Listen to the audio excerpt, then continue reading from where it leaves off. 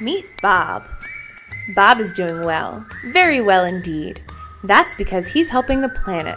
With his specially designed body, Bob drifts with ocean currents and communicates his position and speed back to scientists on shore.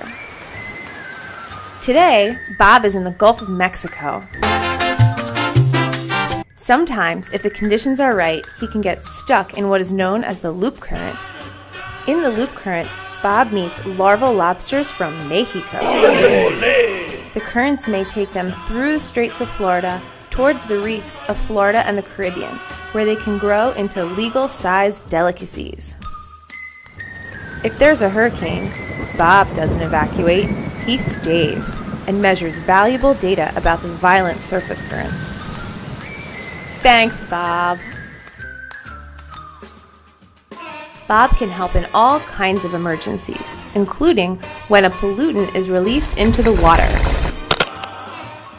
Bob drifts with the yucky stuff in the ocean currents and sends his data to be fed into computer models that help scientists predict its fate. Not only that, but if somebody gets lost at sea, who can help figure out where the ocean currents may take him? Bob can!